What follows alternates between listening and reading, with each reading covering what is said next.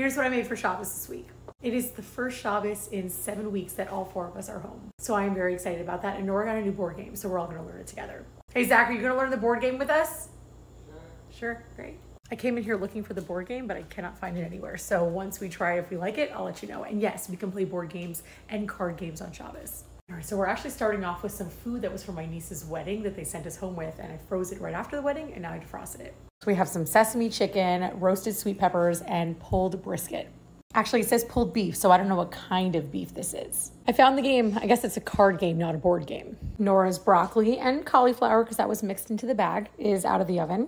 These are some roasted shredded Brussels sprouts. Oh, I cannot wait to eat these. I put these 2 spices together on the Brussels sprouts. Happy to say, by the way, that my pantry is still pretty organized from when I cleaned it up the other week. Really proud of myself for that. Are you ready for the bone marrow? Oh my God, that looks amazing.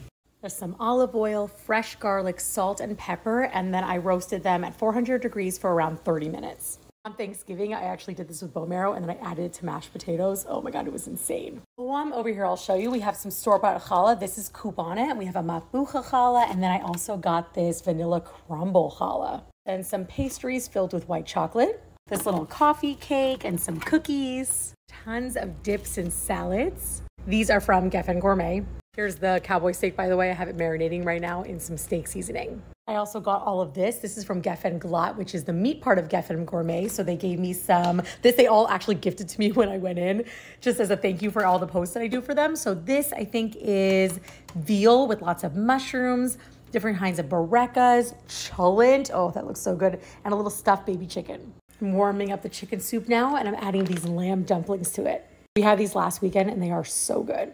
This seems to be how we finish the video every week before Shabbos now. Oh, that is beautiful. And it's probably raw. As it should be.